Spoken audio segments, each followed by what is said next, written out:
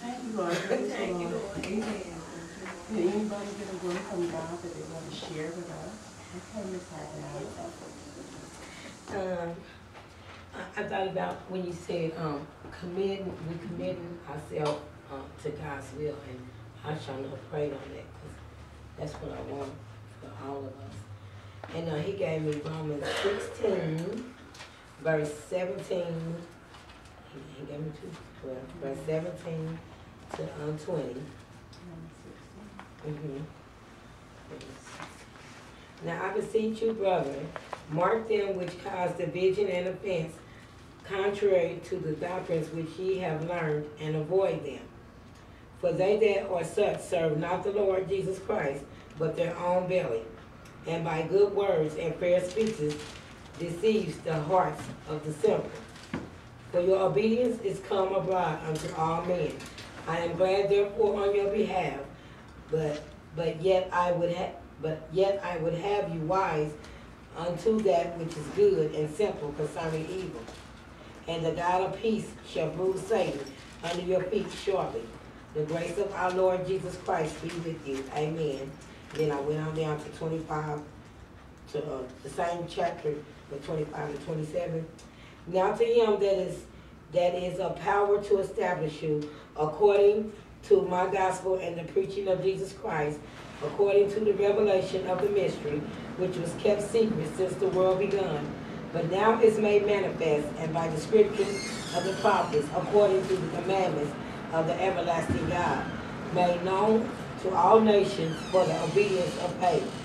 To God only wise be glory through Jesus Christ forever. Amen. And I got one more for y'all. He gave me 1 Corinthians 2 to 13. Unto the church of God, which is I put at Life Abundant Ministry. To them that are sanctified in Christ Jesus, called to be saints, with all that in every place call upon the name of Jesus Christ our Lord, both theirs and ours. Grace be unto you and peace from God our Father and from the Lord Jesus Christ. I thank my God always on your behalf for the grace of God which is given you by Jesus Christ, that in everything you are enriched by him in all utterance and in all knowledge, even as the testimony of Christ was confirmed in you, so that ye come behind in no gift, waiting for the coming of the Lord Jesus Christ, who shall also, this is the one I really focused on for us, who shall also confirm you until the end, that ye may be blameless in the day of our Lord Jesus Christ. God is faithful, by whom ye are called unto the fellowship of his Son, Jesus Christ, our Lord.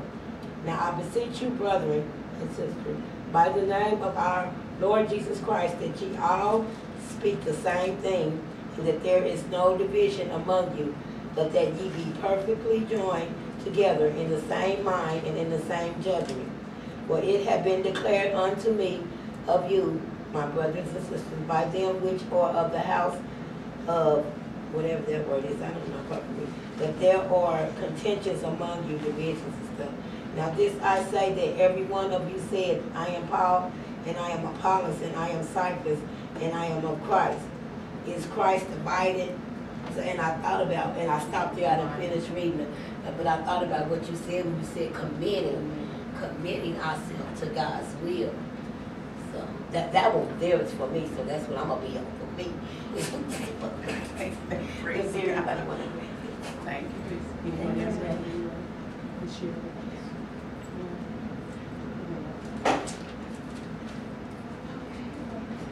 I'll let Ms. Parker come on up. Give her a hand. On your own style, own way. I turned to my seat. Yeah.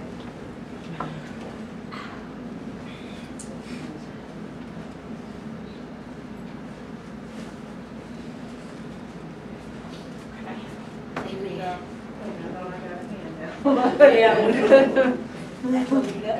That's what we got.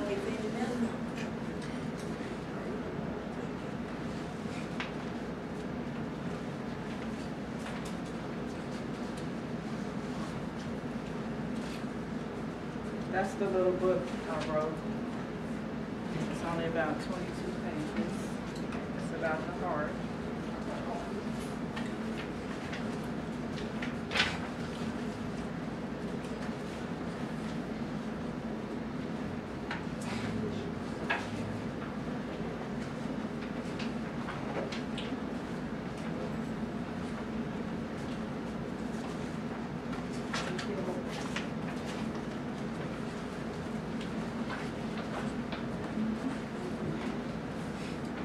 What I was going to talk about today was so as a man thinketh. And if we look at the little picture on the front, will you read that, Adele? If you can. Move out of your comfort zone. You can only grow if you are willing to feel awkward and uncomfortable when you try something new. Talk about that today.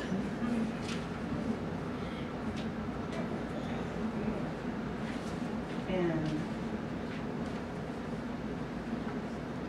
one of the things that I've been learning about a lot is just what we think on is what we become. And we see that verse all the time. So as a man thinketh, so is he. But I don't think we really apply it to our lives or really, have a full understanding of what it means. Like, some people think about maybe their past all the time. Like, something that happened to them a long time ago. What their mother might have done to them, what past relationship done to them, whatever it might be. And this thing might have happened 20 years ago, 10 years ago, whatever it may be. And we're still thinking about those things today.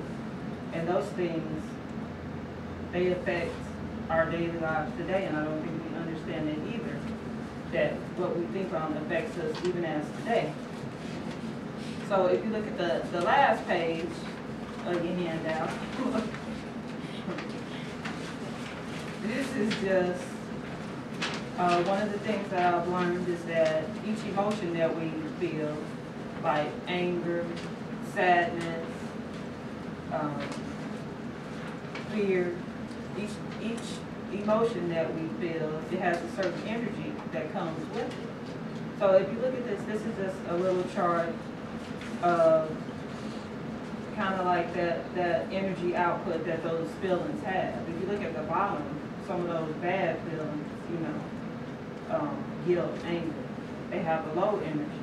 And if you're constantly in that low energy, a lot of the medical science is finding out that it can affect your health, it can affect your body.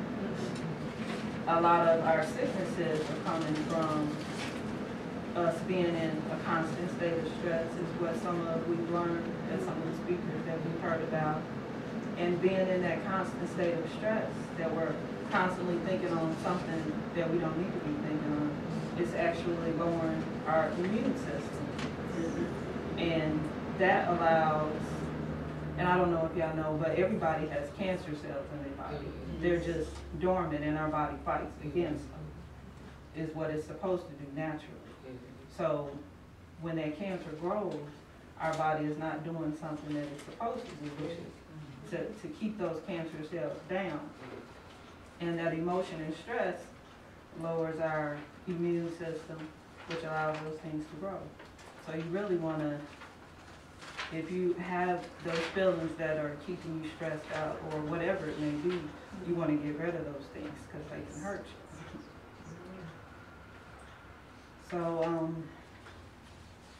as a man thinketh, so is he. And not just, it can affect your health, but if we're constantly thinking that, I'm poor, I'm broke, I don't have enough, that's exactly what you're gonna get. So, and it seems simple, but we're really not taught that. I don't remember anybody telling me you shouldn't think that you're gonna be broke, or nobody ever taught me that growing up in school or even in my home, but they probably were never taught. And another verse, that Proverbs 18:21, death and life is in the power of the tongue, and those who love it will eat its fruit. And that's either good or bad fruit. So one of the things I'm starting to do is just try to check everything that I say, not everything, but I'm trying to, but everything that I say about anybody else, or especially myself. You should take care of yourself, number one, because you can't help anybody else or do anything for anybody else if you're in a depressed state or up and down with your emotions. And a lot of what we're thinking on is coming from our heart. Some things are so deep rooted in us that they've been there for so long, we may not even be aware of it. And we've grown up with it, and we've become comfortable with it. Because it's just like a little friend with us growing up. And that's what some of the book is about, planting good seeds in your heart. You know, I'm beautiful, I'm black, I'm intelligent, I'm worthy of a good man, a good job, whatever it may be. And you want to constantly, you are your biggest cheerleader. You want to constantly plant good seeds in your heart. And that's some of what the book talks about. And then a lot of that is you have to do a lot of self-examination. I'm more into trying to get myself together before I can try to help other people, because a lot of people don't take what you have to say about them. So let me get myself together if y'all don't. So you have to constantly, you know, what am I putting in myself today? What have I allowed for somebody to put into me? Sit down and write it down. You know, be honest with yourself. You don't have to tell anybody else. Be honest with yourself. What are some things that I know don't line up with the word that I think about myself? And Jeremiah 17:9 says, the heart is deceitful above all things. And I believe that means that our heart is such a powerful thing that it can be deceitful if we put those things in it. And it can grow good or bad just as good as anything else. So if we put something bad in it, it's going to make it do what it do. It's going to, you know, do it to the best of its ability. You put good in it, it's going to manifest that good. And I said, you know, anyone is capable of having a wicked heart. You know, we might say that we're not, but put in the right circumstance. You know, depending on what you had to do for yourself or your family or whatever was coming against you. And that's why it's not good to judge other people, because we don't know what they went through or what has caused them to, you know, be doing what they're doing. You know, it's evidently not, you know, correct or spirit, so they're out of line. I mean, because it's funny you say that, because I don't know why, but we was talking about, well, I do know why, because I showed them the CD, The Secret, and so this is what we was talking about too, and we do bring stuff up on ourselves like that, but the Bible say the heart is wicked though.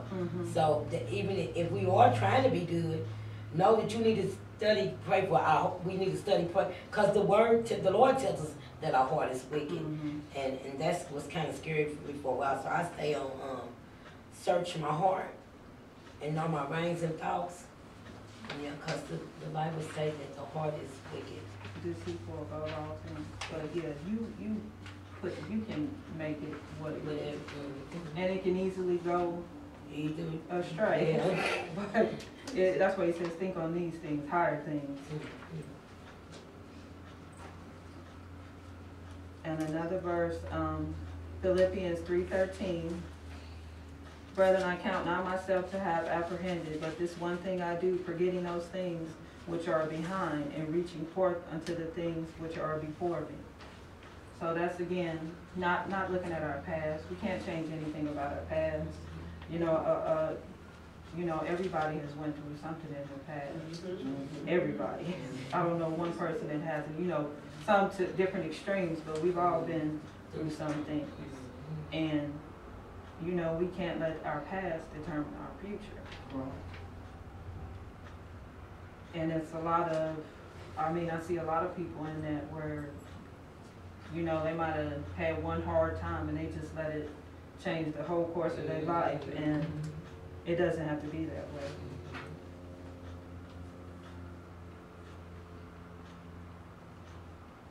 And a lot of people, you know, it's almost like they don't know what's going on, why they're in it. That's what I put here. It's like we do not know or understand why we are in certain predicaments, emotional states, or conditions. But it's because of something that's happened, a seed that we planted or a seed someone else planted in us, and we just let it grow. We can't, some seeds we can kill. You know, evil seed, we need to cast those things away and ask God to come in and change it, put us on a new path. But we don't have to stay where we are. And I think a lot of our schools and just our culture in general it doesn't tell us that we have power to change our lives, which is not good. But, and then I put some of the consequences of having, you know, some of these seeds implanted in our life, or, you know, lifelong poverty. You see it generation after generation where nobody breaks out of it. And then a lot of times when somebody does, everybody else feels jealous or guilty, you know, because this person, well, what did they do? You know, when they really just, you know, decided to do something different, made a change. I'm going to go get a degree. I'm going to look for a better job. It's that easy. And they don't realize it, that they could do that same thing. I also put in just how a lot of those seeds, they may not directly come out like they were planted, but you know, you see a lot of girls and boys now with like anorexia, self-image things. That's because somebody somewhere, something they've seen has told them that, you know, the way you look is not good enough. And then it just runs rampant, and it distorts the image of themselves. They can't see themselves as they really are. And that causes, some seeds cause depression, suicide, mental disorders, just all different things. And then, like I said, a lot of people don't realize they've held on to something for so long, and they may not even understand it. You know, someone else may be able to see that there's something wrong, but they've held it so long that they really can't recognize it. That's why it's good to write down about yourself. What do you see wrong? Be honest. You know, what are some things that I would like to change? And I think we all, you know, have something that we would like to change, and that's where being in your comfort zone, getting out of your comfort zone. Some people are so comfortable in even a bad thing that getting out of that bad thing is uncomfortable for them. Even though that would be the best thing for them, it's uncomfortable.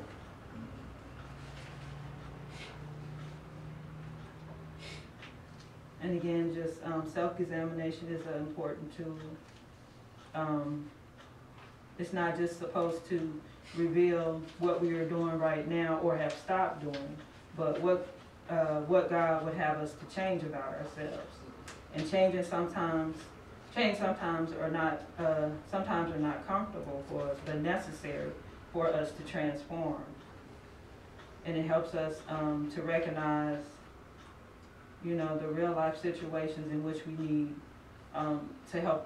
to ask for the Lord to help us, because some things are hard for us, or we may not understand or how to do it, but the Lord will show us the way and how to do it. Also, taming your tongue, that's James 3:1. Again, what's in your heart comes out of your mouth. We all stumble in many ways, but our mouth is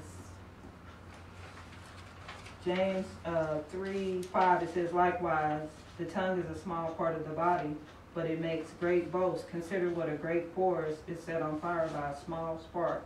The tongue also is a fire, a world of evil among the parts of the body. It corrupts the whole body, sets the whole course of one's life on fire, and is itself set on fire by hell. So just as a rudder on a boat can change the direction, you know, you think of a yacht or those big cruise liners. It's a small rudder that actually points the direction where the boat goes, which is just like our tongue. That's how the word describes it, as a rudder. And it can change the direction of your life.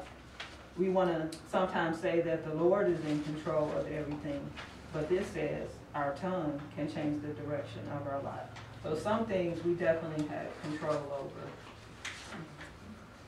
And our thoughts, the seeds that we plant in ourselves, seeds that we've let grow and need to cut off. And I think a lot of times we kind of make excuses. I know I have before, just not really being honest that, you know, we want to blame others or blame God or blame America, blame the economy, when it's me. I have control over my life. Some things, like I said, we want to be get comfortable in. We get comfortable in a job that we don't like. You hear that all the time. People work for a job for 20 years and they hate it. Why do it? Like, we're comfortable with it. Being comfortable in a relationship that you dislike. You know, you hear that too. Sometimes people get divorced after 20 years. Well, why didn't you just do that back then? You could have enjoyed yourself. But we get comfortable in things. And again, I think that's a part of our society. We don't tell our kids that, you know, when you try something new, when you go try to get your degree, it's going to be difficult. When you try something new, it may not be easy, but you can get through it. You can get it. So sometimes we need to not be afraid of that discomfort that a new change can have.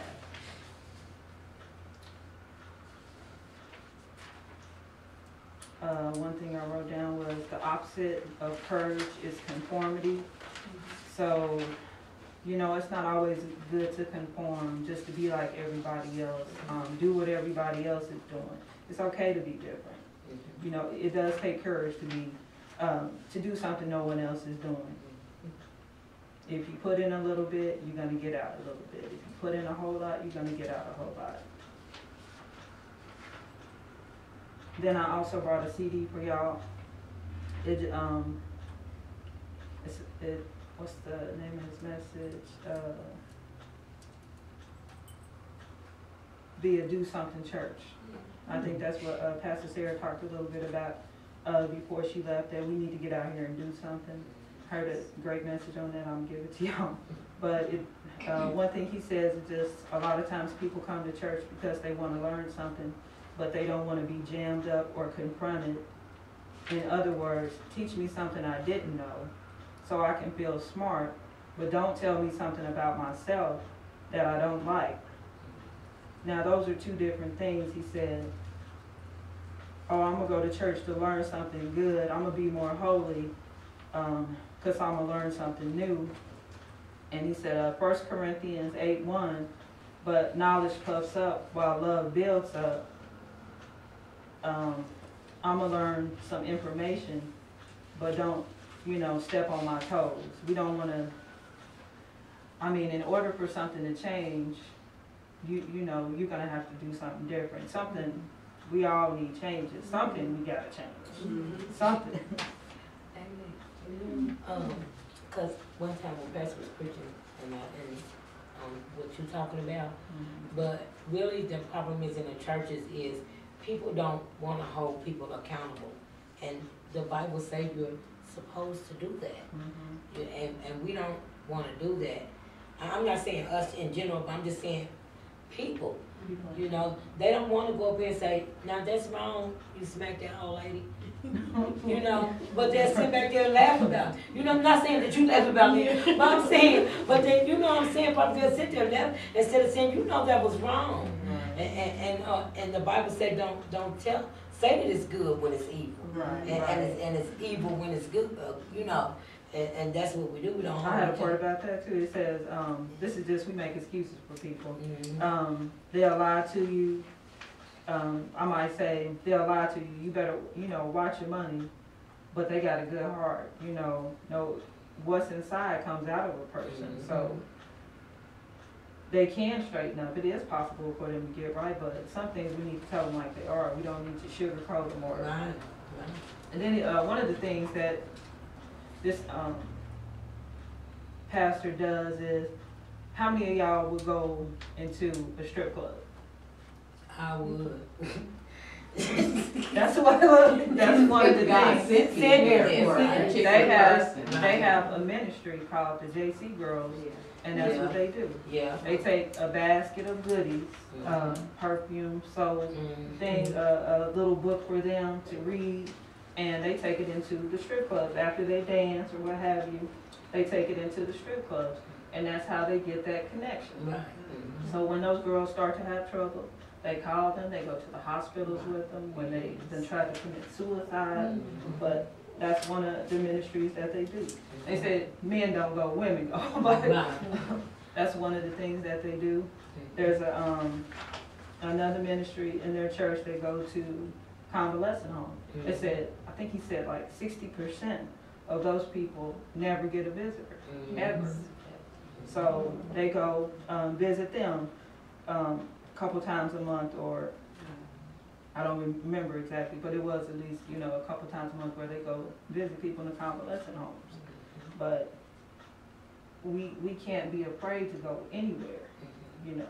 Because he take the foolish things of the world to combine the wise. Now that would be foolish to the world. Like she called herself Christian, But and she she up going in the in the strip. strip But when I come out of here, look, God gonna have what He wanted. See. Yeah. He went in there for a purpose. And you have to also be equipped to go in the club. Right. You just can't just Just go in in there, right. He has to prepare you for all that. Right. And he said that too. He said like, there are people that go in clubs too, but he said if you have a problem with drinking, we don't want to see you go. But for people who are ready to go, they do have ministries that do that. I thought that was a great thing too. I've just been learning a whole lot about different stuff, negative and positive. You know, your negative, you can't get nothing good from negative, so just keep it out of your mouth, keep it out of your thoughts. If you're having problems doing that, some of the things they suggest, listen to a good song, get you out some praise music, do whatever you have to do to stay away from negative thoughts and emotions.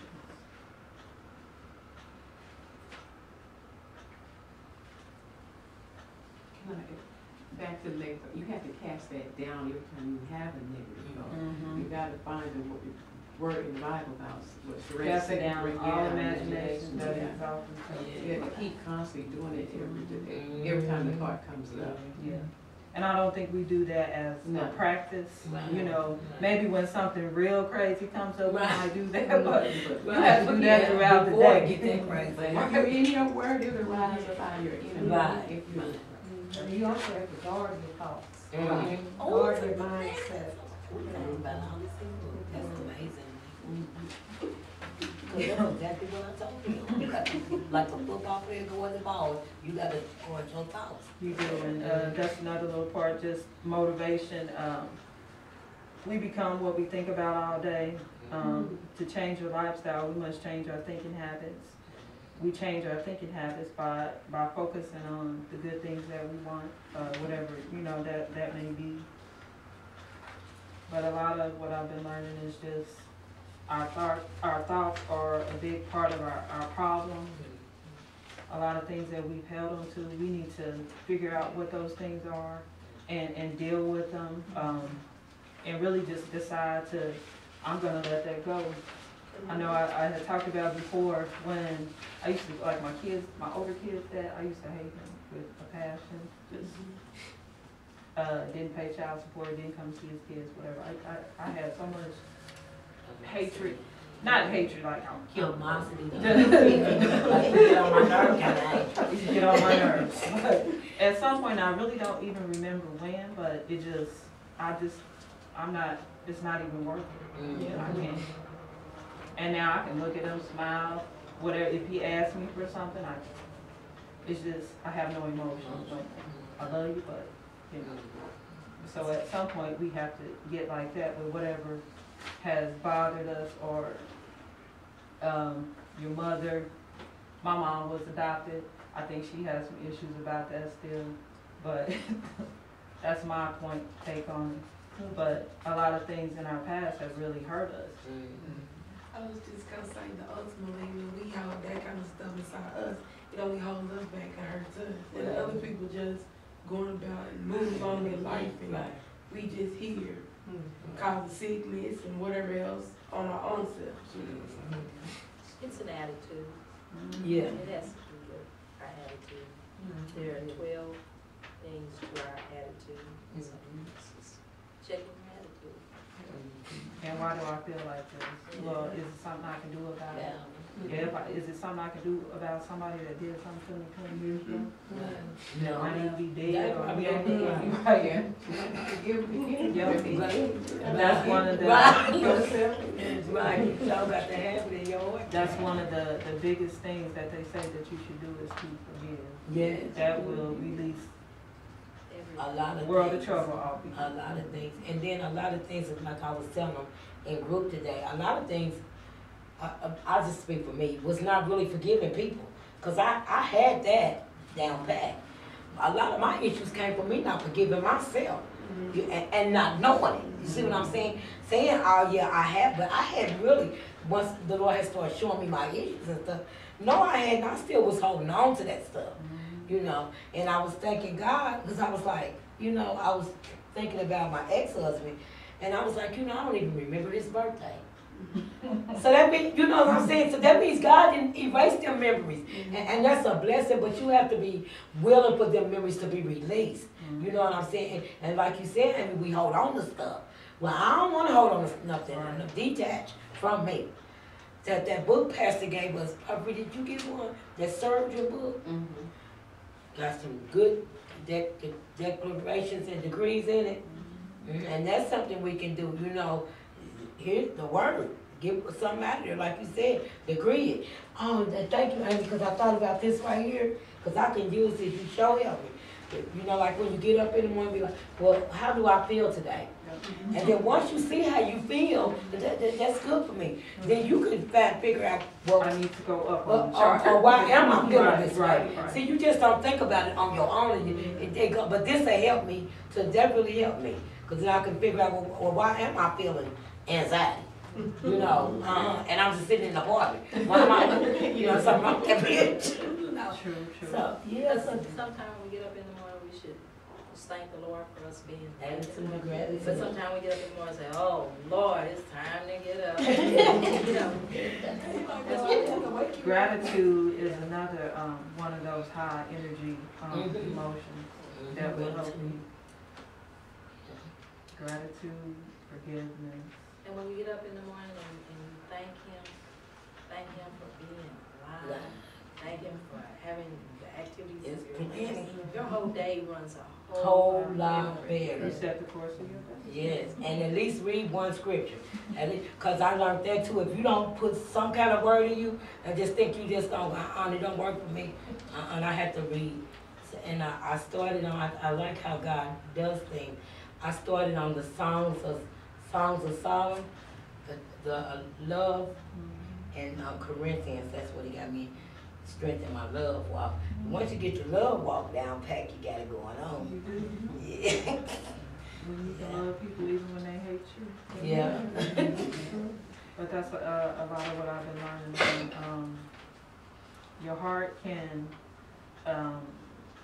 they can measure, like so far, I think it's like 15 feet that your heart is actually emitting out energy that they can actually measure. So if you think of, you know, some rooms you come in, everybody, you feel that love, that's the energy. Sometimes when you come in a room, you don't feel no love. That's the energy. So your heart can actually, put out energy. It's also magnetic, where it can draw in things, which is some of that bad stuff it draws in and it keeps it. So you just have to, it's a whole lot you can learn about, you know, yourself. Just study and watch your heart, watch your thoughts, watch your emotions. You know when something is off, when you feel, like you said, anxiety, what's going on? Check yourself, you know. Right. Do I feel fear? Why am I feeling fear? And, you know, I just got out the bed. Just, we have to really start paying attention to ourselves. And we can, you know, cut a lot of stuff off. Like she said, we cast a lot of stuff down before it even gets to that point. And a lot of stuff that we think on is just a belief. A belief is just something that you think continuously over and over again. So I believe I'm rich. I'm rich. I'm believe that every day. You know, I'm healthy. I'm gonna believe I'm healthy. Yeah. We just have to, whatever we want, we have to reiterate it in our spirit and put the word on it, like she said. But that's just a little bit of the stuff I've been learning. And I do have the CD for y'all. It was really good. Just about what the church can do. I do want to start doing some stuff too. Amen.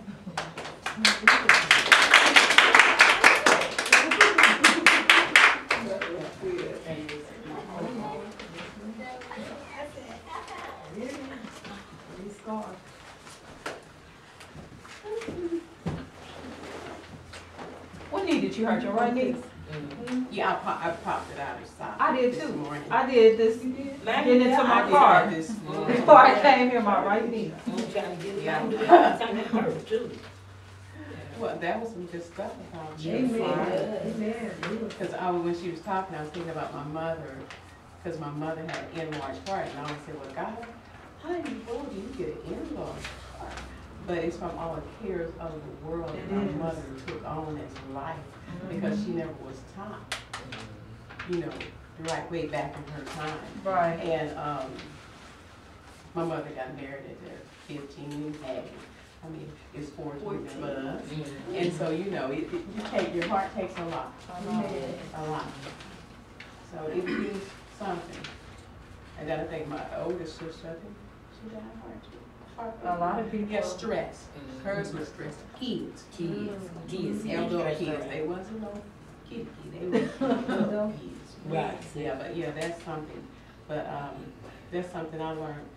Nobody's gonna stress me out. Might not make me upset. You have to allow people to do what they want Want to do it. Right. If you wanna act, yeah, but I try to. Because I can't walk in the room at my job. Sometimes I can feel the energy. Excuse me. But first thing I say, what the hell? Right. And I have to walk out of the room because it's so much Heavy. it could be one person bringing the energy. And I said, well, Lord, I must be the only one feeling this. God, I gotta take over. I would go outside until, you know, I said, okay, but that's what I do. But that was good. Thank you for the information. So, I guess there wasn't any more questions because Miss Sister Amy was Sorry. Right. She went to get CD. Okay. So I guess there's nothing else. I guess I take the all. I said all. He said you said that would. Right. Where the bag? Now that's I left it in the. I left it in. Get an envelope. Yeah, that's something important. Hard to say, you think, right? That's good. Yeah, it's hard to crack. Yes, it can. Hold on. Learn how to let go. I'm thinking of Just saying out of it. Yeah. Yeah. Because, you know, when I used to go to the doctor, they would ask you know, this and that, and I said, well, I ain't claiming that. You know, I just came here for one thing. I'm not here on that. Right. But I know where she got it. I know where she is. Little me not have. Right. Right. Okay.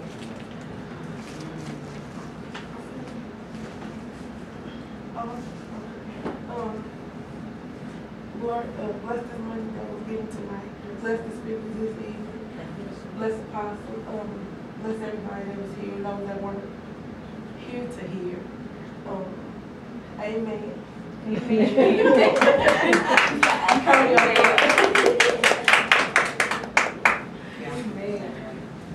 Well,